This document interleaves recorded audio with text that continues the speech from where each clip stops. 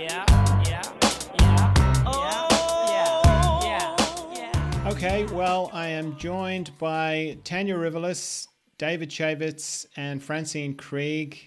So, hello, Tania. Hi, Joe. Hi, everyone. Hi, David. Hi, Francien. Hello. All right, so just to give you a bit of context, Tania, David, and I have been having an ongoing conversation about NFTs for the last year or so. And Francine is back to talk about her experiences with AI. But we are all traditional painters. We love traditional painting. We love the craft of painting. So let's just want to get that clear first. So we have AI questions, which, I mean, David does AI work as well. Tania uses AI in her work. I've experimented a little bit with it, so we're all familiar with it. But let's start off with the NFT questions. This one is from Liam Coping in the UK, and he says, are NFTs the potential next, inverted commas, cryptocurrency crash? Do you think NFTs have become more of a hindrance to digital artists struggling for their talents to be taken seriously? Go. The question is to whom? To David and Tania, right? Well, no, any one of you can feel free because you're all involved I'm here in for NFTs. the AI. No, feel free. Jump in. I would say no, not at all. In fact, like quite the opposite. I mean, I could think of no better if I was just a digital artist. I would think of no better, blessing than to have NFTs come along and to have the ability to sell the quote originals of my work instead of just working for clients. I think this is an amazing opportunity for digital creators. So I guess I would say no. And what about this digital crash thing that he's talking about? Is that for real? What do you mean? Sorry. Seems pretty dead to me. Well, he says, are NFTs the potential next cryptocurrency crash?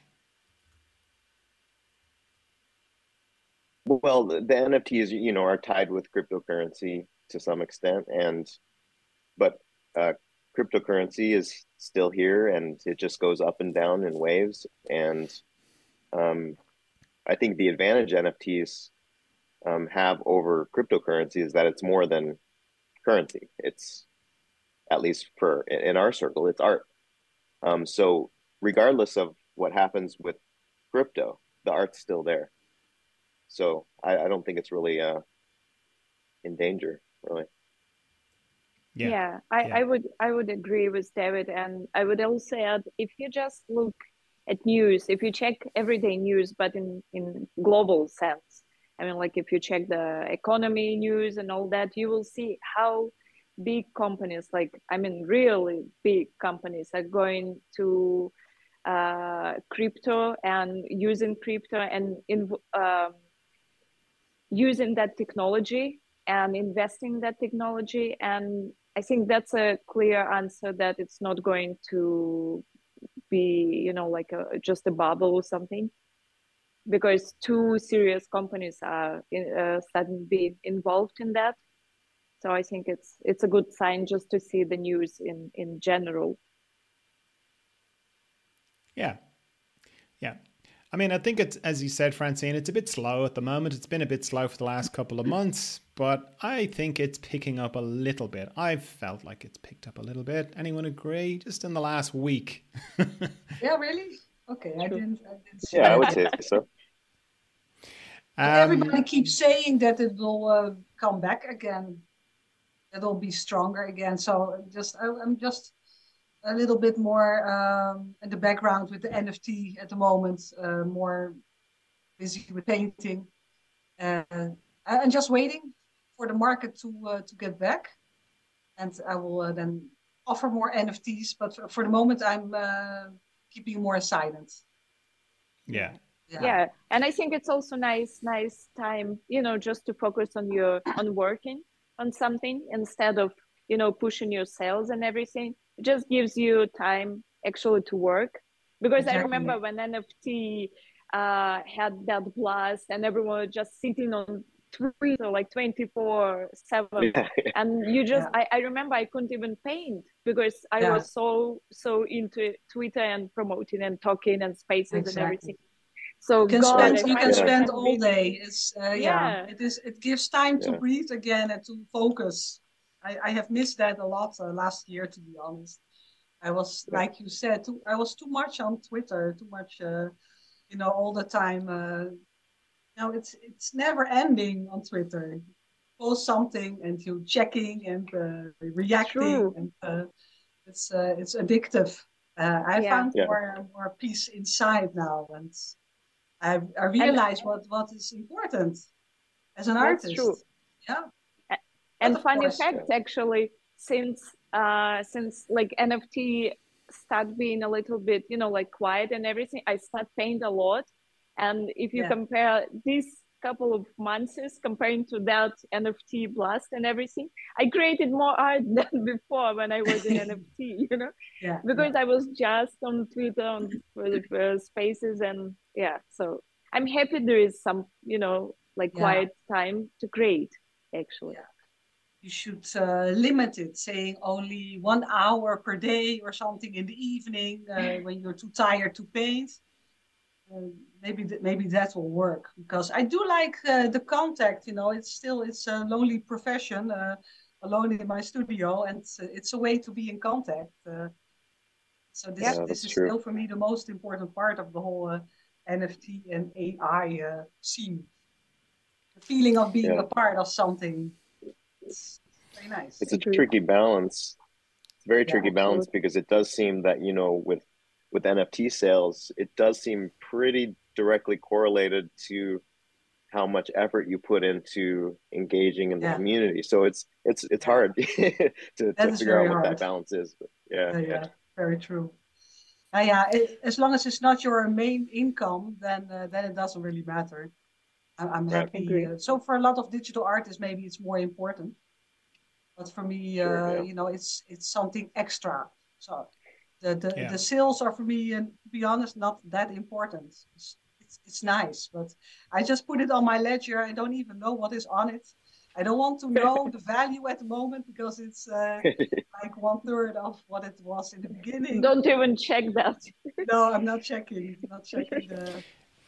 David and Tania, tell me about this drop that you were involved in with Sarah Ferguson, the Duchess of York, which I had a little space for the weekend. But it's an interesting drop. So, one of you jump in. David is looking at me. Okay, me. So, as I understood, that was first time when a member of the royal family was in NFT, right, David? So that's actually like a unique drop, because that's goes from the member of the royal family. So Lawrence, as always, was epic with all his ideas and poetry, and gathering all that artists together and creating this beautiful art. And so it was on Nifty Gateway, and it was like editions, open editions, and then you could even get the physical, but we didn't get that high bids to give the physical. What else? David? Tell us.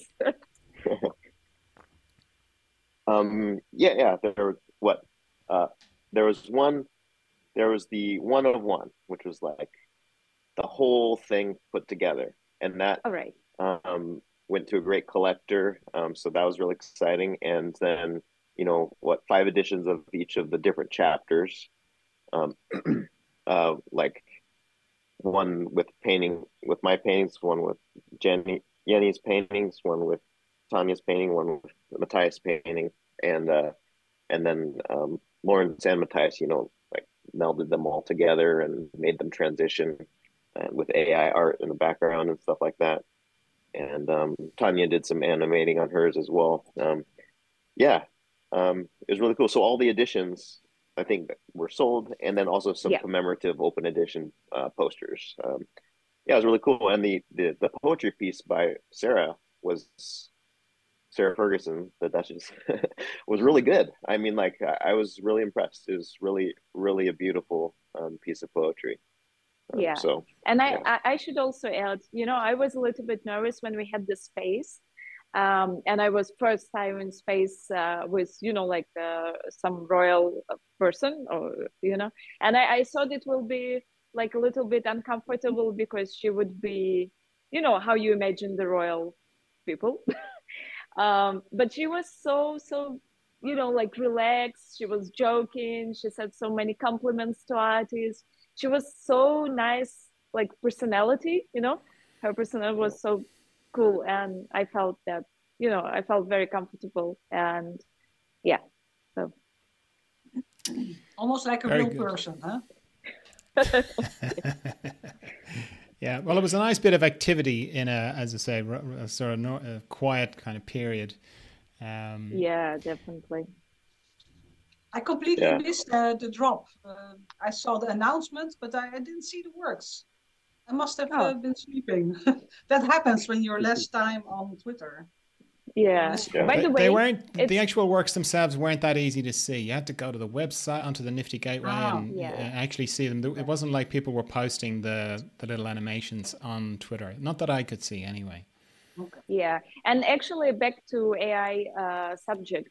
It was funny because our all collab started with AI references, and all our ideas was around AI. So that's how it started. Actually, like we collected references created in AI, and then started involving everything and thinking about it. But just back to AI subject. Yeah, I didn't know that you were also into AI, Tanya. I didn't know at all. No, I thought you were really stick to the painting only. Yeah, that's what I do. But I started using AI, not like directly using it, but I create AI like references for my future paintings. So it really helps me. For example, the latest paintings with all that yellow codes flying, flowing, and everything. That was from AI? Yeah, that's what. Wow. And I mean, like, how can I create it by making photos, for example? Like, what kind of wind do I need? Like, what kind of storm do I need to create that flowing moment? Where to find the handsome guys? Where to find these handsome guys? It's like almost too handsome, no? Yeah. But it's not reality. Yeah. But in a nice way, of course. In yours, I love it. Yeah. So yes, but it's such an amazing tool. I mean, I definitely will use it. I will continue using it. Okay, John, we jumped from the subject. I'm sorry. No, that's all right. Stephen Cavallo on Instagram says, I've been contacted twice on Instagram by people interested in buying my art as NFTs. I didn't follow through with either, as it seemed to be a scam in both cases. They both provided links where I could get the NFTs done, but avoided simple questions. The price offered was very high, $3,500 per piece by one and $8,000 by another. How would a normal deal work with someone interested in artists' work as NFTs? David? I'll just say it's a scam. They're all scams. It's a scam for sure. Yeah, they're all scams. No one's going to come to you. No one's going to take the time to come to you to pay for your work that has been untested in the NFT market for, like, they're not going to. I mean, that's just not going to happen. So, don't answer any of those messages. It's not worth it. But you should, enter NFTs on your own and start to build up a foundation there. So, yeah. What is the scam? Definitely. What are they trying to do? Are they trying to get the copyright for the image, or what is the deal? I think they're trying to connect. Yeah, go on. Yeah.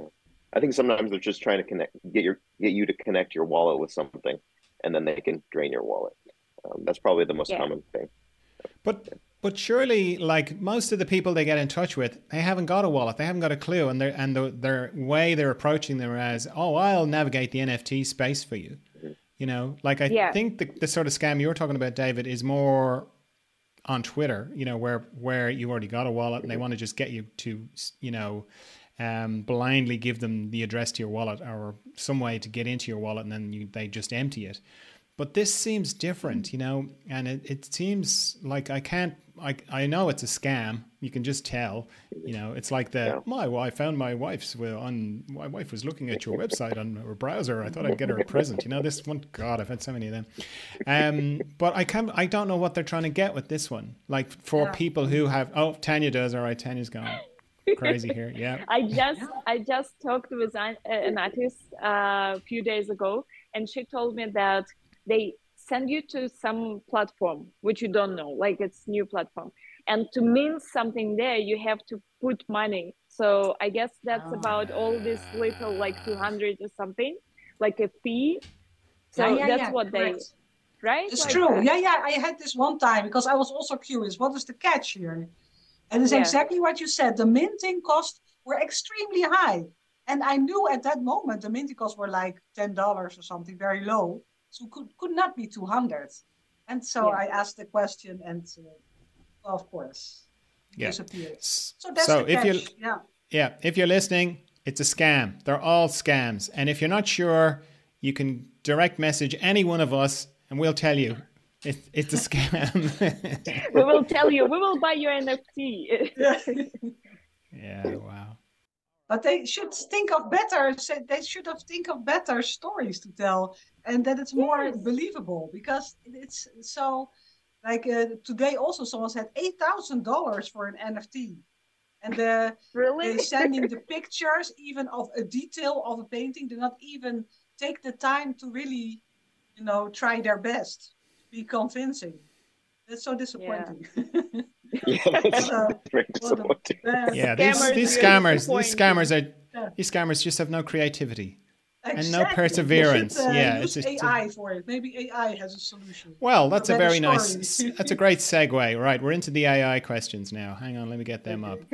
Okay, so Silas Nigel on Twitter says, "What inspired Francine to begin with AI artworks? And also, what does she feel when she completes an AI work versus when she completes a painting on a canvas?" Yeah, well, it started out of frustration and anger. When I first saw the AI, I thought, what the hell is this? And it looked very easy, and people were asking a lot of money for it, and suddenly everybody was an artist.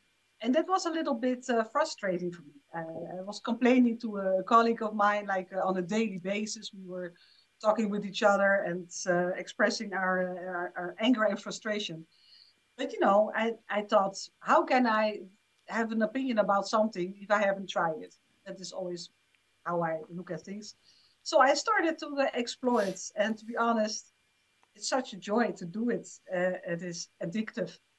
It is maybe in an unhealthy way, even like really addictive. Keep changing the prompts, like, maybe if I add the word there, maybe, you want to have better.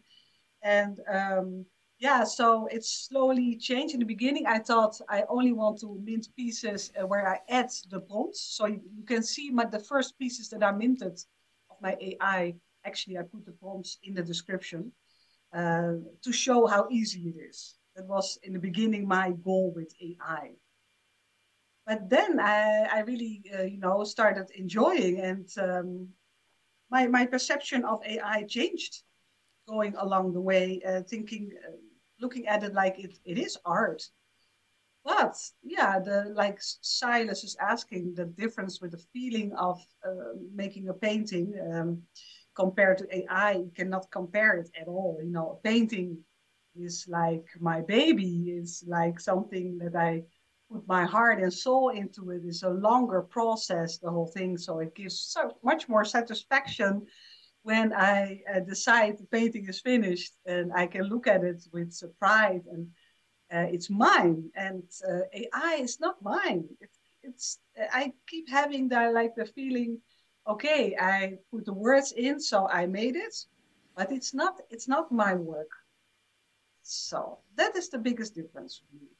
All right. What about you, David? Because you do quite a bit of AI work as well. Is there a big difference between finishing one and the other? Yeah, it depends.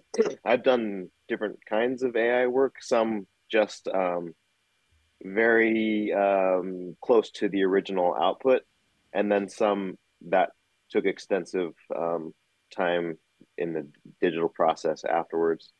So for my first AI stuff was, I used Runway ML to train a model off hundreds of my paintings, and then generated images from there, and like would take four interesting ones and then mash them together on Photoshop, and then also started to paint on them in Procreate. So it was pretty involved process. It was like a, you know, very it was exciting because it was based on my paintings. Um, and then the AI did its thing, and I would select from the AI.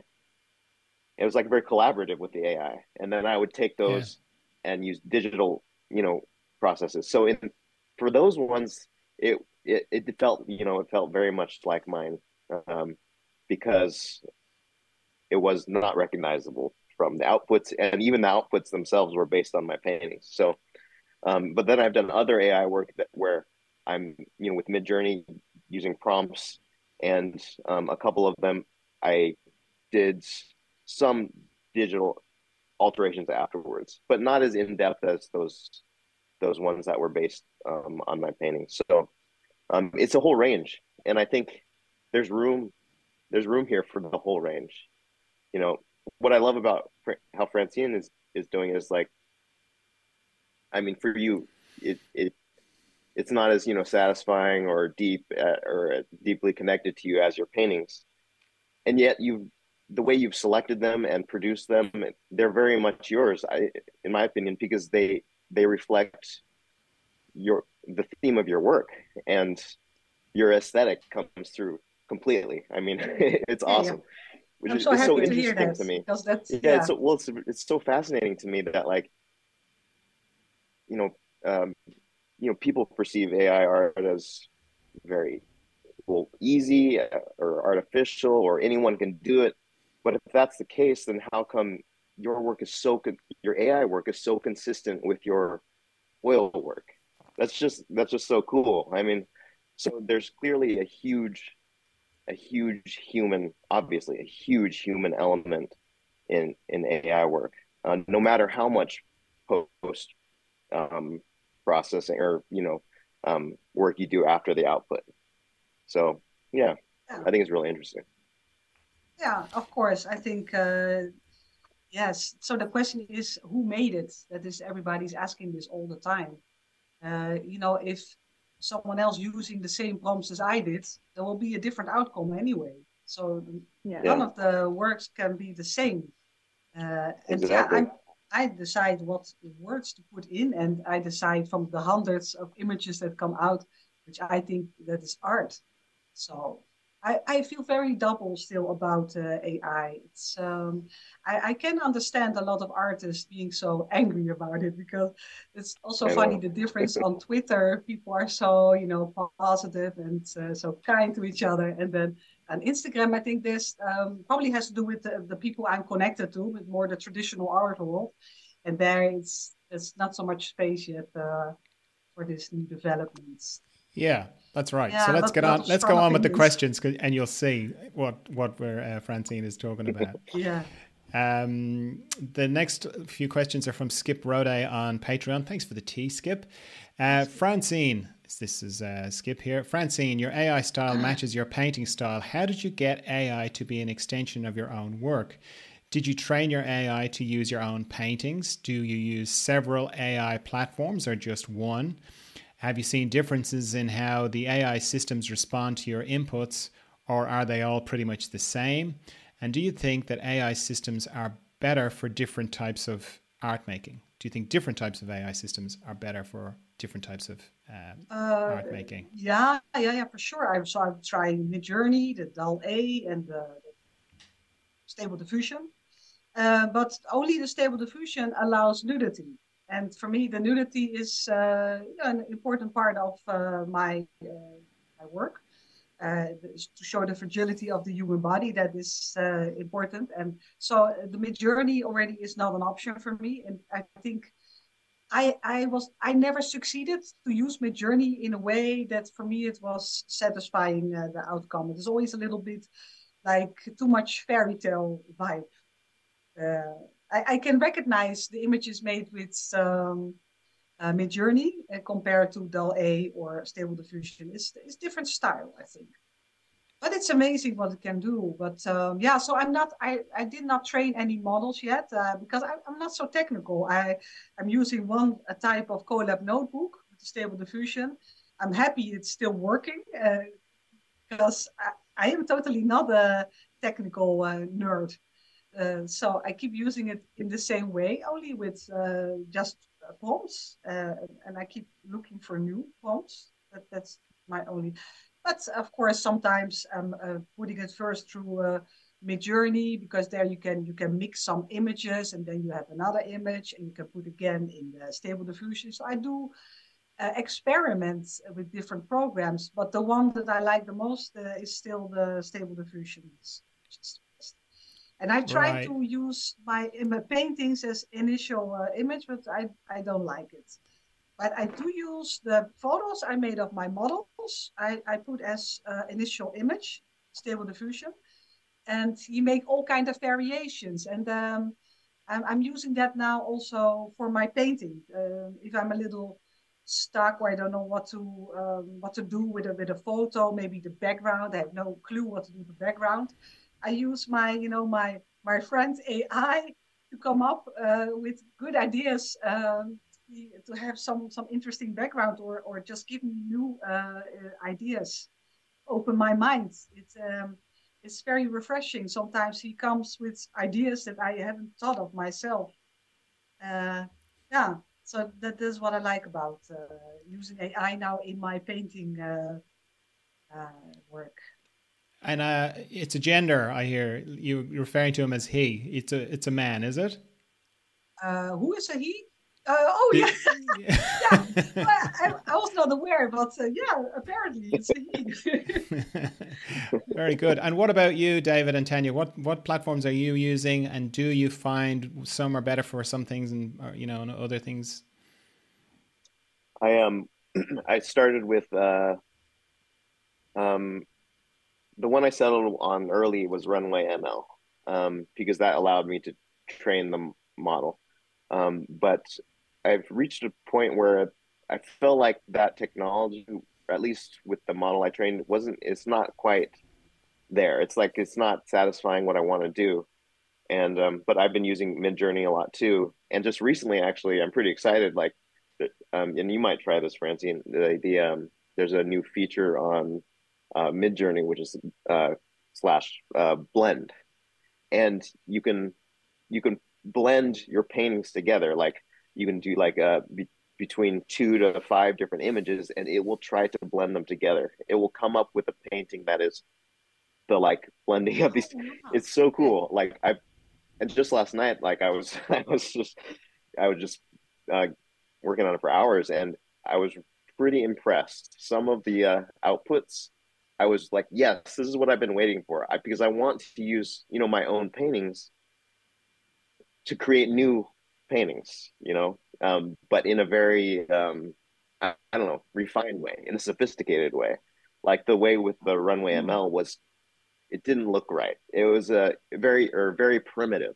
But it's getting really advanced, and I've been pleased. But you mean that you have to upload the URL of an image, and you put these URLs below each other? This is what you're talking about. Yeah, I've done that. Yeah, I've done that too. They made it easier though with the slash blend. They made it easier, so you just you can you just do the slash blend, and it has an image. You just click on it, select your image, boom, select your image. So you don't have to do the uploads or anything. It's just like you go through your catalog of images and experiment really quickly. Oh, nice! But I thought awesome. It was already. They made it already so easy. I thought. Just putting the URL. It's easier now. And that's Midjourney. That's Midjourney. Yeah, Midjourney. Yeah. Oh, okay. Yeah. I'm gonna try that for sure. You've been using Midjourney as well, Tania, haven't you? Yeah. I'm using. I started with DALL-E, but it was so weird. Like, even in Midjourney, you still have like 8 fingers. sometimes I somewhere over here, you know, like all that. But one guy told me, he helped me a lot with, you know, like understanding how it all works and what prompt you need to write, and like when you write like slash slash or like minus minus no, and then you how you say, exclude like the features that you don't want. I didn't know all that, you know, tips and things. So it was nice, he helped me. So I start getting 5 fingers instead of 8, or like maybe 4, you know, like it depends on how lucky I am. But yeah, I'm using Midjourney right now, and so much fun. I'm using the paid version. So I have the private window, which is cool. You know, nobody can see my weird fantasies. So can you do nudity on the paid version? No. I tried, but I think no. I once tried the guy. He had just the guy. He had just no t-shirt. I mean, like that's only the torso. So no, like, but maybe his nipple or something. And Midjourney, no, you set off the alarms. Girl. Yeah. You get Nipple punished alarm. directly. It's with runway the same. I was trying runway also. No nudity, and really in such a strict way. So frustrating. Like no nipples, no nipples. Not even a shoulder. All right, Kate Van Doren on Patreon again. Thanks for the tea. Kate says, "Hi, John. Thank you for all you do for the artistic community. I listen to you every week in my studio, and I'm just so grateful." You're welcome, Kate. For Francine. Hi, Francine. I love your work and now the direction you're taking with AI. Can you describe your feeling about the process of creating with AIs versus when you paint? Both will put you in a flow mode, but I'm wondering if there's a different excitement, or what do you notice for yourself in the presence of creating, especially because of the immediacy of creating through AI versus paint. Also, are you planning to paint your AI images or strictly keep digital? Thank you again. I love your work. So you've talked about it a bit already, Francine, but is there anything else that you want to add to that? Well, you know, the whole making AI is sitting behind the computer screen. And I find that very boring, and I'm getting a little stiff by sitting all day. I do really enjoy the movement of standing. I'm always standing when I paint, and, you know, with my stretched arm. It's more active. It gives that gives also energy. So sometimes I find it... not, I'd say, it makes me a little bit feeling like an old woman at the end of the day. Well, let me think. What was the other question? Are you planning on painting your AI images or strictly keeping it digital? Yeah, no, I have been doing that from the beginning. I have been doing both, making AI, and then sometimes I'm using the output as a reference for my painting work. But, you know, that has been like struggling last months. Deciding, do I want to continue? Because, of course, the reference is different material as when I make a photo myself. And for me, it was much harder to really feel motivated and really want to set my teeth into it. I didn't feel the connection so much. But I thought, you know, it has so much potential. So I did really tried a lot last month to make it work. And I had a few paintings that I look back, I think, well, those were okay, you know. But to be honest, I'm not going that direction. I think I can use it like I was talking before to maybe make another background, or think of maybe some small adjustments. I put it through the AI to see what he come up with. But to really use the image of AI as a reference for my painting work, it's too distant from me. It's too much disconnected. Well, at least that is how it works for me. So yeah. Yeah, I think you were saying in a space, Tania, that you had the same trouble, or a different kind of trouble with using AI generated reference images. What were you saying? They felt like they had no bones or no structure, underlying structure. Yeah. It actually happened with the previous collab that we had with Duchess of York. And that was my first idea. I will just, you know, create a reference and then just paint from it, you know. But it didn't work because when I start, it looks normal when you look at it. It looks like a human, but when you start painting, you just realize that anatomy is wrong. Like that eyes probably sitting not in that place where it should be. You know, like when you paint, you do like a sculpture with your brush, and when you create the sculpture, you just realizing that something in wrong position. And at the end, the painting was ugly, actually. I had to do another one from like real human, or at least, you know, references from real people. So yeah, it didn't work like that first. Yeah. So I understand what Francine says. It kind of like you still need to work on it. You still need to finish it with your own fingers and hands and eyes and brain and whatever you use when you paint. Heart. Heart. Heart. Yeah, that was the word. That was the word. Use work from the heart. That's an important factor. That's what the reason why many people have fear for the AI, I think, because they think it's not made with the heart. Yeah. You were nodding your head furiously there, David. Have you had the same kind of issues with using reference? No, but I've noticed that for figures and faces, it's not quite up to snuff in terms of, well, because I think AI is an amazing opportunity for artists to have reference, but right now at this point, the figures aren't good enough. Like they're saying, like they're just off. It's not right.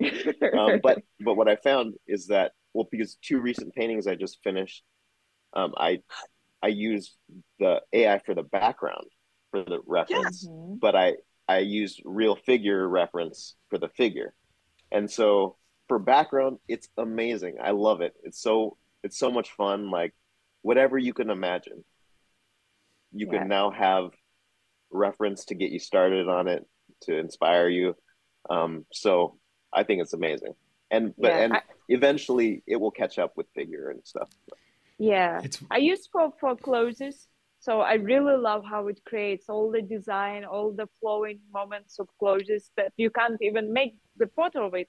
So I definitely love how it creates the closes, fabrics, and all that.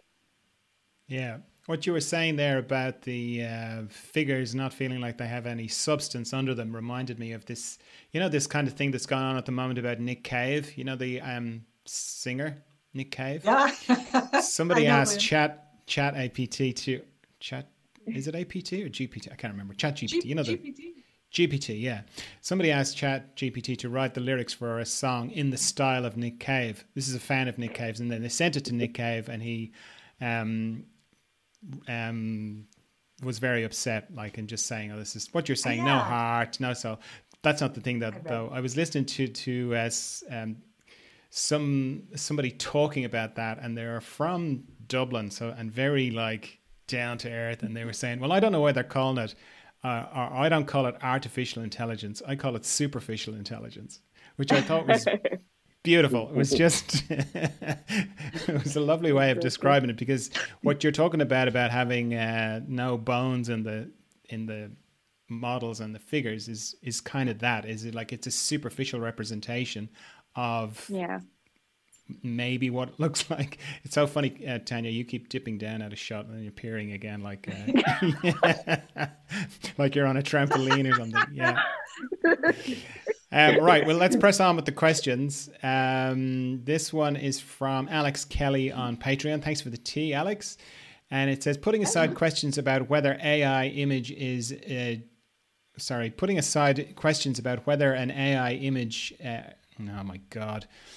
Putting aside questions about whether AI image generation is art, which has been and probably will be debated endlessly, what are Francine's thoughts on how AI can be used as a tool for the traditional artist without falling foul of its drawbacks? And also, in Francine's personal experience, what are the drawbacks of using AI in her traditional artistic practice? The drawbacks. I didn't get that sentence. The first question and then the second part. I don't understand that. But it's in simple language. Okay, well, he was sort of saying about whether AI image generation is actually art or not, and he wasn't saying. I'm not going to get into that.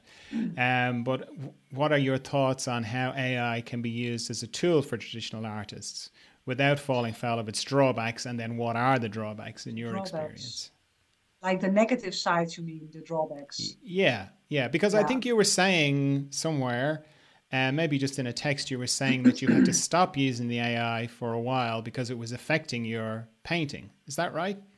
Yeah, definitely. That's why in the new year, I had a New Year resolution saying, actually, I said no AI.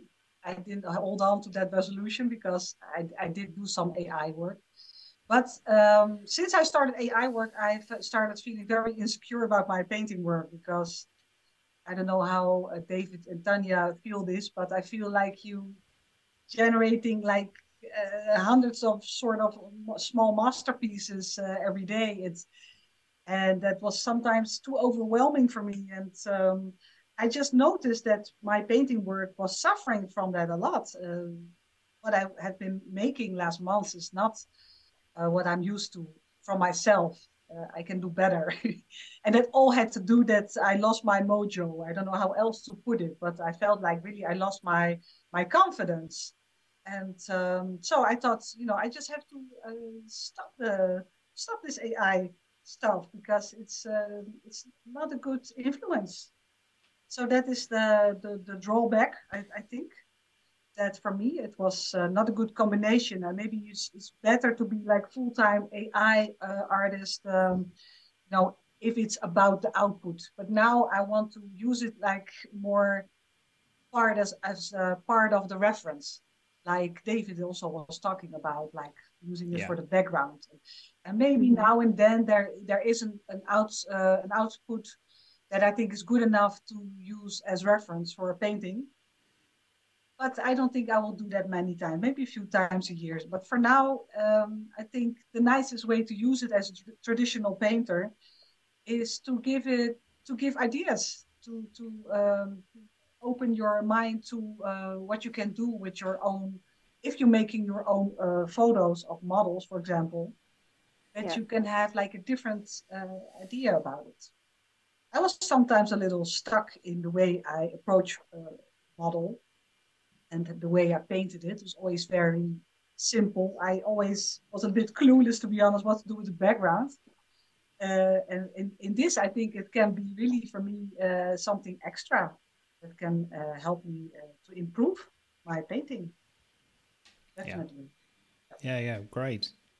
Yeah, that thing about how it undermined your confidence, that really reminds me of this idea of content, where people are caught on a treadmill of having to produce content, like whether they're video creators or even Instagram or, rather than making one thing that's fantastic, it's like, oh, I've got to get it out. Doesn't matter what it is, just keep pushing it out, It sort of sounds a little bit like that.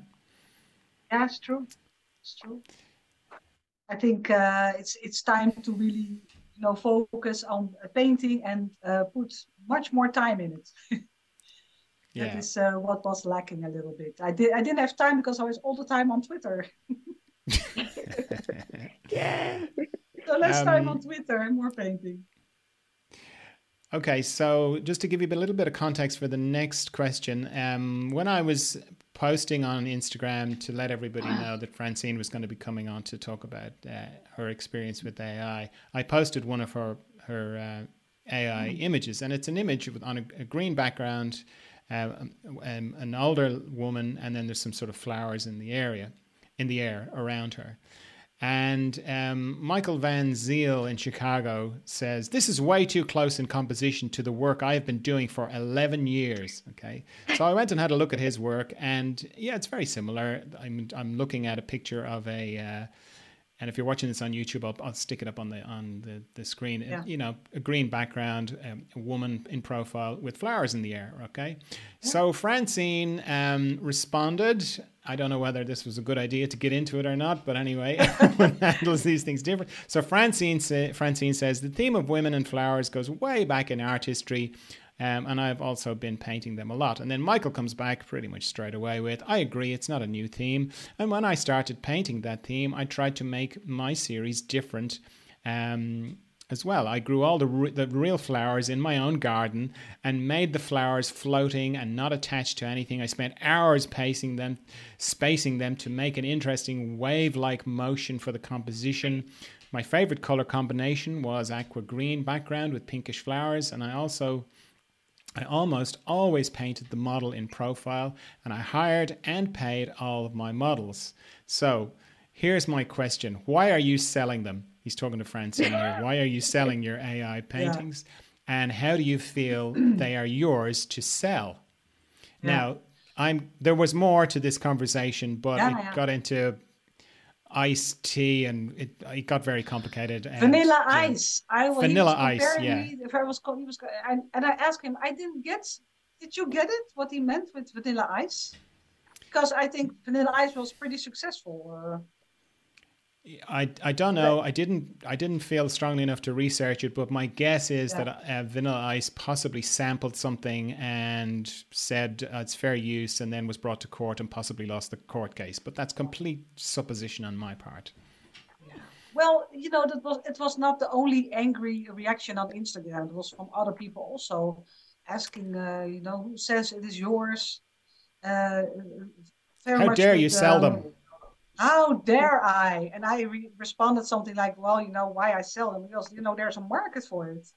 And of course, that was so unethical. That didn't go down well. Well, anyway, what can I say?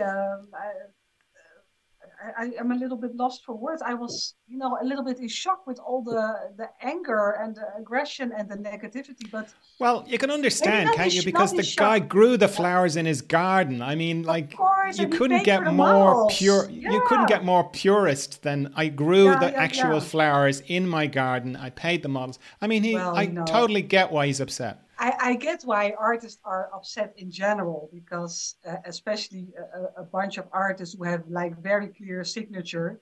And if you see your work appearing in AI work, you think, well, I was struggling for 20 years to find my own style and my technique. And now someone is making that in 5 minutes. Of course, that is upsetting.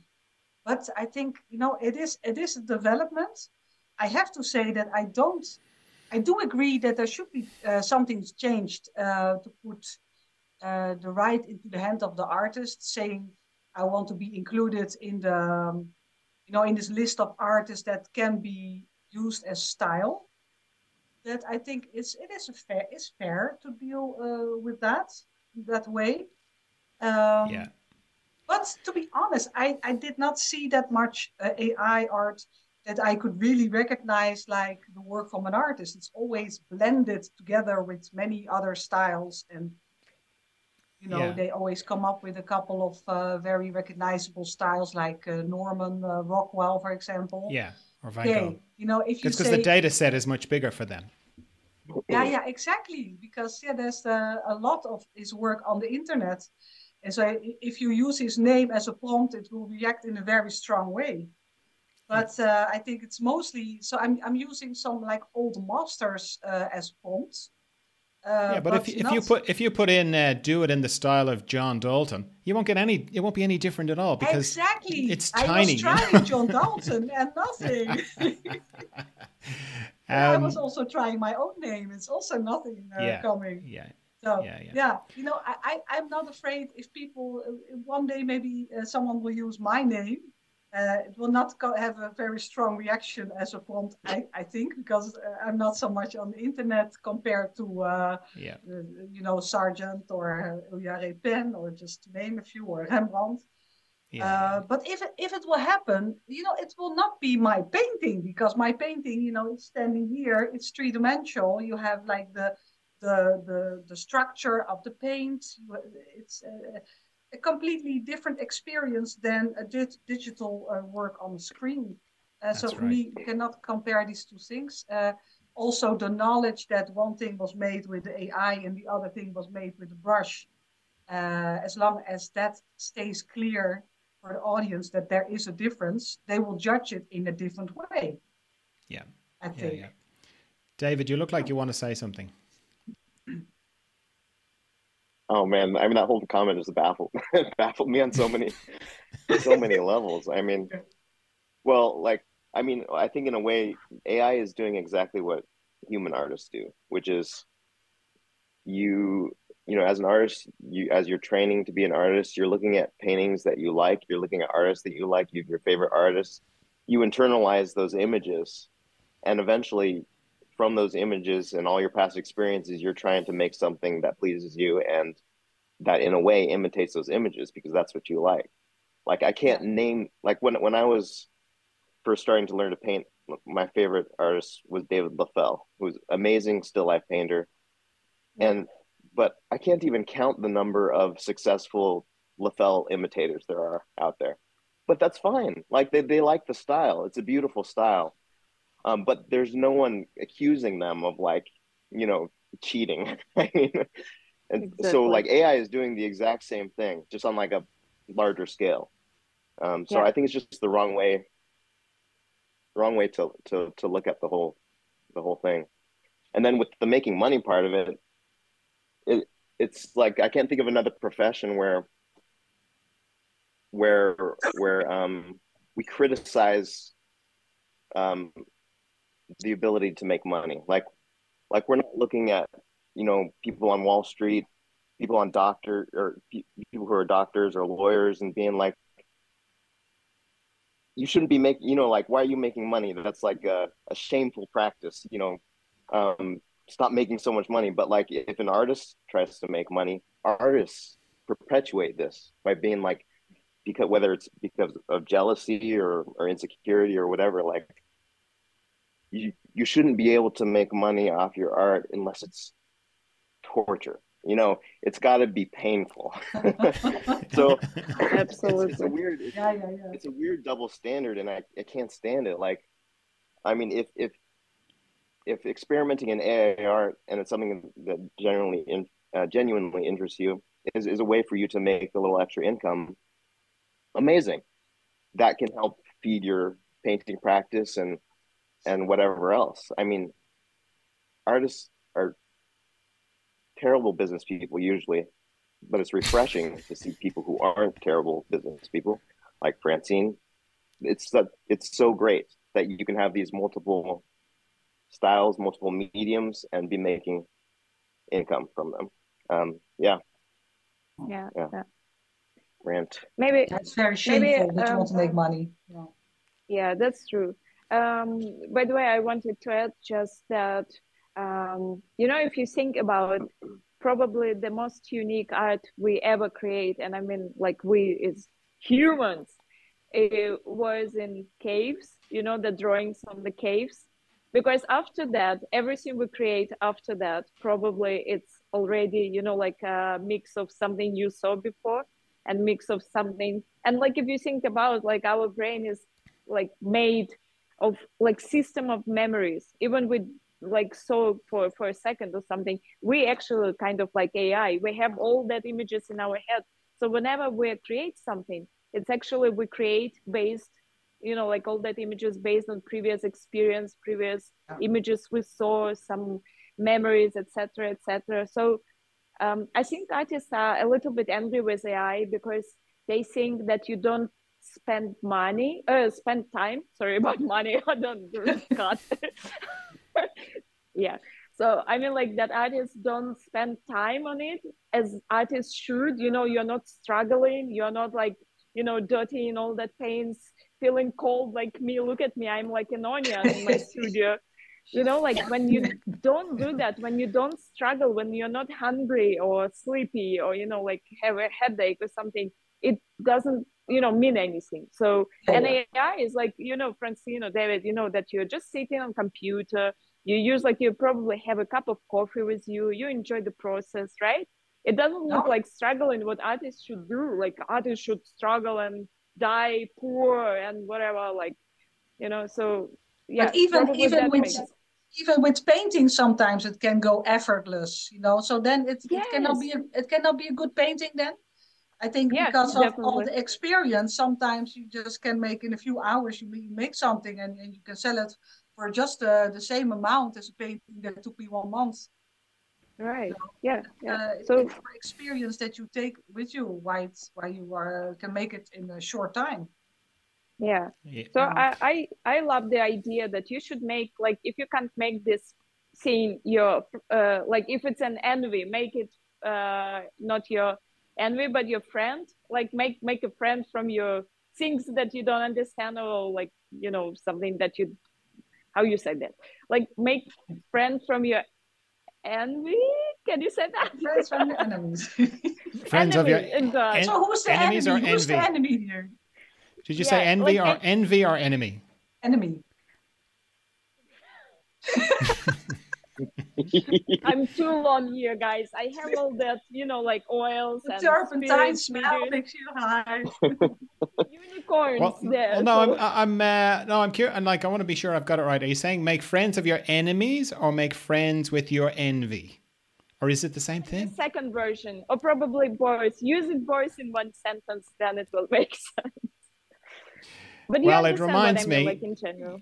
Well, what you were saying there, Tanya, reminds me of what Inka Essenheis said, who I interviewed a good while ago. She's very successful artist, like sells at Sotheby's, and it was one of those kind of summing up things of like, if you could pass on a bit of advice, or what's the best bit of advice you could give to another painter. And she said, do what's easy. I thought that's brilliant. Yeah, she said, like, don't go and, you know, like, artists are masochistic in many ways. They go and, you know, if it doesn't require some bloodletting, it's not really good. You know, and she said, I've discovered that the most successful thing is to do what's easy. It really stuck with me. It should not be automatic pilot, because sometimes when I feel like, well, I've done this a couple of times, then it's time for something new as well. You have to also challenge yourself, I think. Yeah, but that's like, in a way, that's enjoyable, though, isn't it? Like, challenge is enjoyable, and then you know it induces flow state, and you know it's all it's good. Not a torture. It's not a torture. Yeah, there's an ease to that. But this thing of like, wow, as you say, like, I just did this painting, it went really well, and there's this feeling of like, is this any good? You know, it just went too well. That went too easy. Yeah, just going back to the thing of selling them, it seems to me to kind of miss the point to sort of say, how dare you sell AI-generated work, particularly from somebody like David, whose work is very similar. Not you, Dave, or not David, Michael. Michael?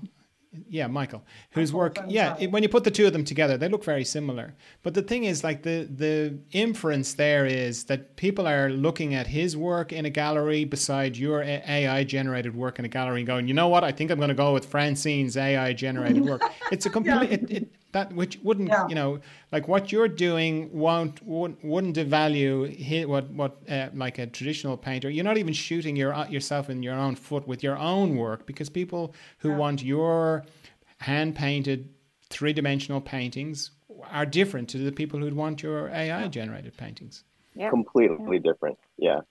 It's not a zero-sum game. There's so much room. But there is a lot of fear for AI. A lot of artists feel threatened by it. So that must mean something. You cannot just like before say that it's photography. Nonsense. Yes. Or photographers. No, I mean, like before when photography was invented, like all artists like, oh, you can just, you know, like press and then there will be a real image. So we are still alive. It was not real art. It was not considered real art. We're not so easy to kill. Okay, let's press on. Sergio Gomez in Chicago, who's been on the podcast, and he's quite a big figure in the whole art world. I know. He's a curator. He's an artist. Yes, I know him. Yeah, he's an artist, and he's a curator, and he has a gallery, and he has his podcast, and he helps artists. He's he does great work, and he's a very nice fellow. So he says, great topic, John. Thanks, Sergio. Can't wait to hear the conversation. I've been very interested in AI and using it myself. I use DALL-E 2, in which I start with one of my paintings and have it make 4 iterations of it using the existing image, style, colors, and pixel data found in my artwork. It's fascinating. Anyway, many of the AI players have been under fire recently for scraping copyright images in order to feed its machine learning. It's an interesting topic because Getty Images has put a lawsuit against Stability AI, which is the Stable Diffusion creators, for allegedly unlawfully scraping millions of their images. That lawsuit's just in the UK. If that is Getty Images, one can only assume the same is true for artists' works currently online available for grabs. It's a new reality. My question for Francine is, to what extent we as artists should be concerned with the generated image from a prompt-driven AI that's too close to another artist's work, given the technology is still evolving and heavily depending on scraping data sources? Should artists have the option to opt out? Is that even possible? We expect machine learning will get better over time. Supposedly, Stability AI announced it would allow artists to remove their work from the training dataset for an upcoming Stable Diffusion 3.0 release. What do you think of that option? Some things I've seen in the past look very close to other artists. Case in point, the image of this on this post fooled me. He's talking about the post of your painting.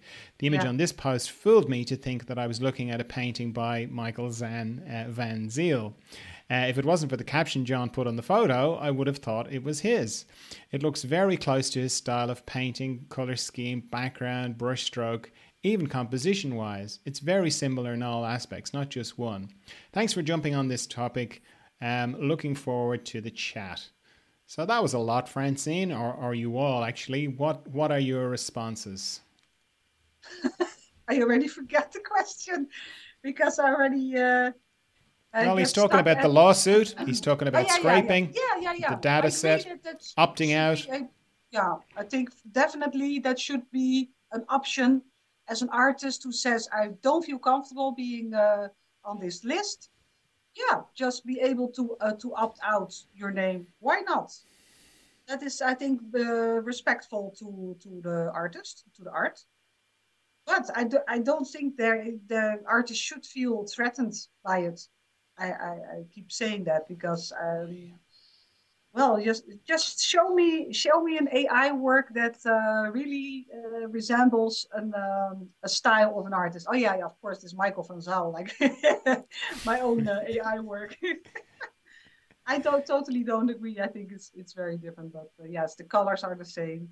I don't know what to say about it. It's a lot of fear with the artist, and I cannot take that away. I felt a little bit uncomfortable, like I am.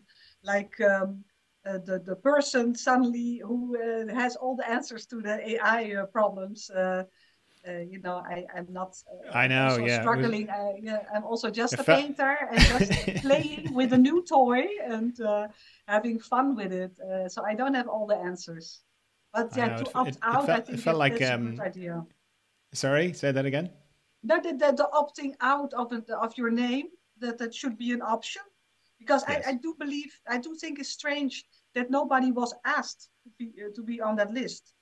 I never saw the list with artists. I think probably you can see it somewhere in the menu of a Collab notebook. I see all these documents. There is a list with names of artists. No.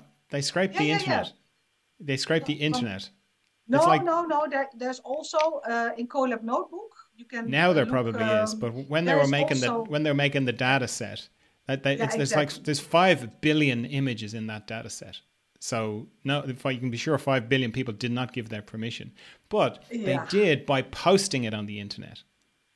Once you post okay, but of course, at the moment that you posted your work on the internet, you had no idea that AI was going to be a thing. So you cannot say it's your own fault because you posted it on the internet. I don't think so. No, but that's where it's got. There's so many images in that data set. It's unreal. Like 5 billion. That's a phenomenal amount.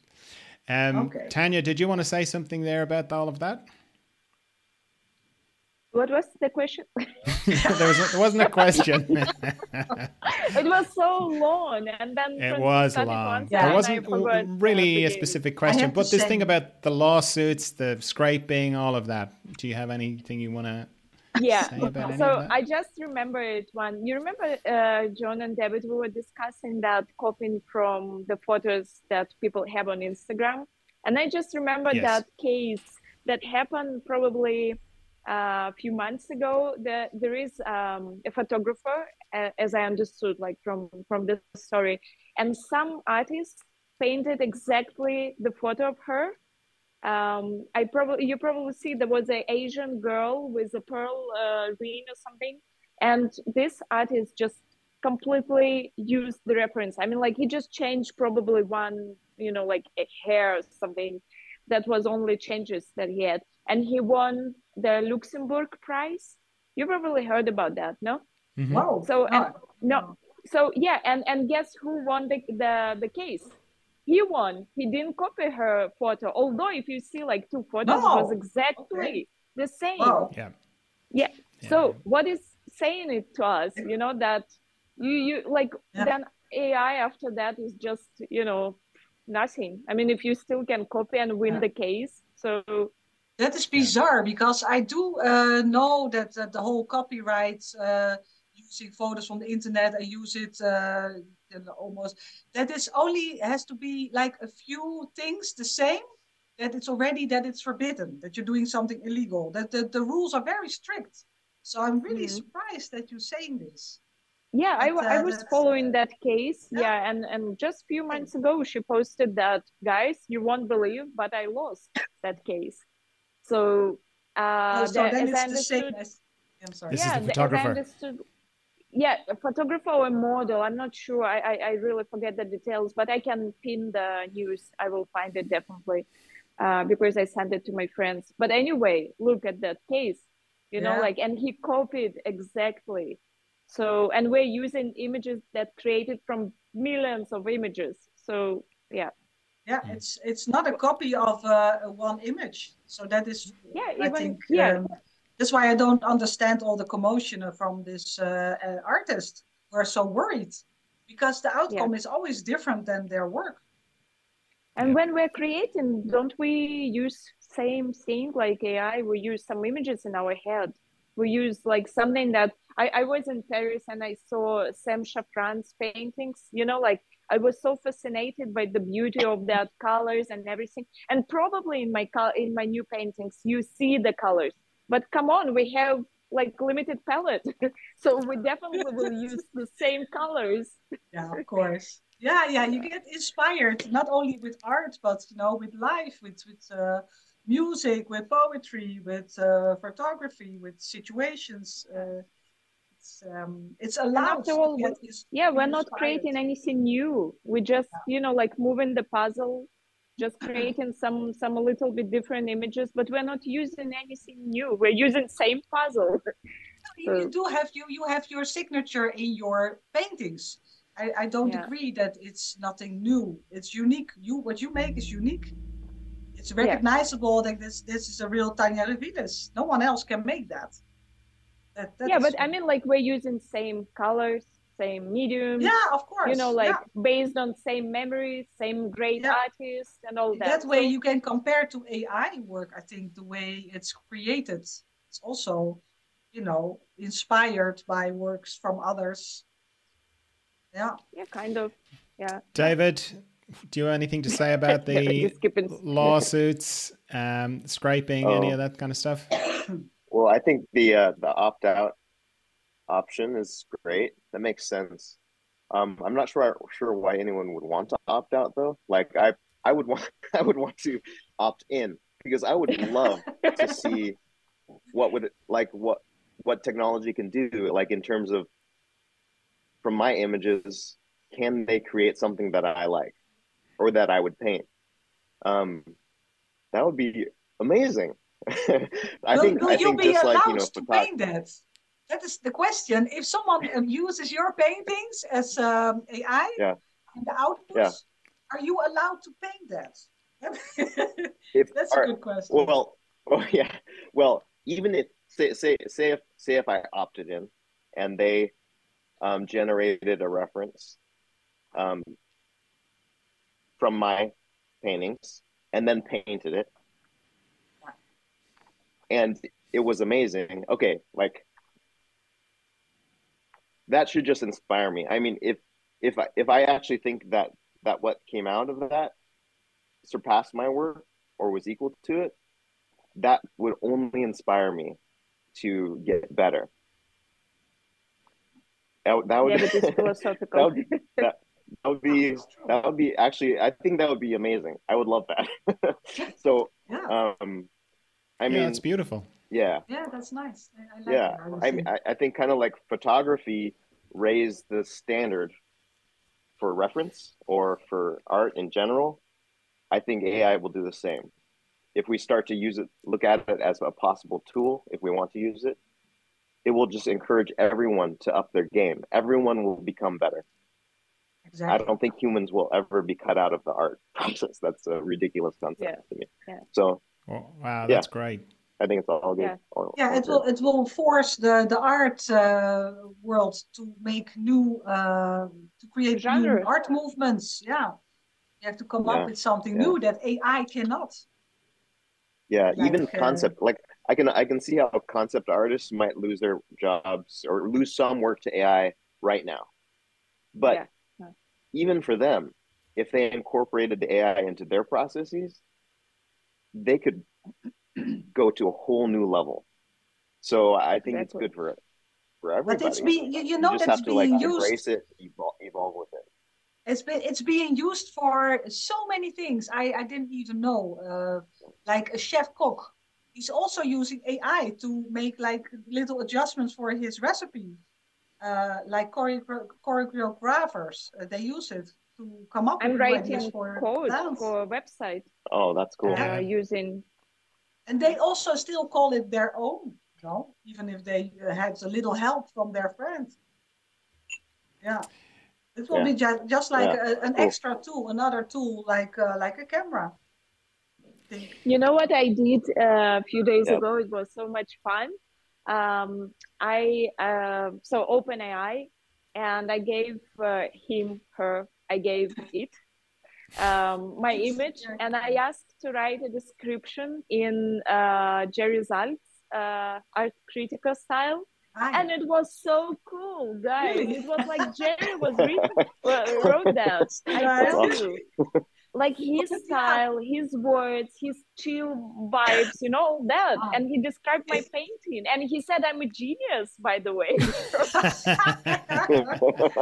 That is so funny. But you know, there will be a lot of things that are fake. And that is the thing that is happening, that many people, they doubt what they see. They think, is it real or is it fake? And I think that is a little bit the negative side also about this whole development, that you have to question yourself every time. You know, even with the news, you know, the whole deep fake, what it's called. You can fake just news. Fake everything. You can fake the president. You can fake Jerry Salt's. Yeah. Well, ego stroking wasn't something I'd thought of before, but that's brilliant. Yeah. Yeah. That's a good idea. Funny. Well, just on that, a lot of kids use it to write essays. ChatGPT. Yeah. And there is a thing that teachers can download, and it can spot AI generated writing. Really? So, but recently, the GPT chat was graduated from an exam. Huh? They passed the exam even. Yeah. So that's unbelievable. It will only develop. It's crazy. This is another question. This is from Anton Renault on Patreon again. Thanks for the tea, Antoine. Thank you, John and Francine, for inviting us to those pioneering practices. I agree with Sergio. The composition idea of this piece is very close to Michael's Van Ziel's. But this has always happened in art, consciously or not. Picasso said, great artists steal. And he stole a lot in a very conscious way. And when you look at this piece, you can notice instantly that it's not a painting by Michael, not the same style. But when you've been following Francine's work for years, you can also notice instantly that it doesn't look like her style either. Okay, similar subject, aged woman, and maybe unusual composition, but clearly not her style and brushstrokes. So hence my question to Francine. How do you feel about this, about the risk of losing your distinctive style? To me, great painters like you achieve a style that builds a distinctive brand, in brackets, in a much stronger way than just the subject they paint or the composition they choose. Yeah. Well, he has another question, but we'll answer that one. Yeah, it's too much. It's two different things. You cannot. You said it's different than my paintings. Yeah, because it is something different. It's not a painting. Yeah. So I don't. Different meaning. I think he doesn't understand how AI works. That he thinks that I can just paint with it. Yeah. So okay. So his second question, maybe it'll clarify it a bit. He says, thinking about the joy of creating act. Thinking about the joy of the creating act. I guess each of us finds energy in a different way. That can be the serendipitous process between the start and finish, the sensory connection with brush and butterfly and buttery paint, the moments that you get into flow, a bunch of very special bits and pieces that at the end create an unpredictable emotional connection between an artist and a viewer. As you've experienced both the traditional and AI creative process, can you share with us what the creative joy feels like for each of them? Thanks and congrats for your work. So you have that's very talked kind. about this already, but if there's anything else you wanted to Yeah. Like I said before, the painting process is there's much more involved for me, at least. Of course, AI you can make also as many steps as you like, but from my process in AI is pretty basic still. It's a completely different feeling. The process is longer. It's more close to me. The subject matter. It's or my self-portraits, my family members, or it's models who I'm close to. I had interesting conversations, so I feel very much connected to the subject. That makes me want to keep painting on something for weeks and weeks sometimes. And with AI, it's much fast. It is fast. I cannot say anything else that is much faster, and I feel less connected to AI. But of course, it gives a real exciting feeling when I have an image in my mind or a certain kind of atmosphere, and I keep searching for words. Even that can take a long time. Let there be no mistake that it's not like writing a sentence and something nice comes out. Sometimes, I'm all day I'm looking for the right prompt, and then end of the day, finally, now we're getting somewhere, And so that is the nice feeling that I feel the same sort of almost like connection to my painting as to the AI outcome. That is the best that I feel also that is connected to my paintings, because I can make whatever. Of course, the options are so wide in AI, the subject matter, what you can do. But I prefer to stay close to myself and close to my work. Yeah. So there's a big difference. Sure. Very good. Very good. Okay, that is great. I'm going to wrap it up now.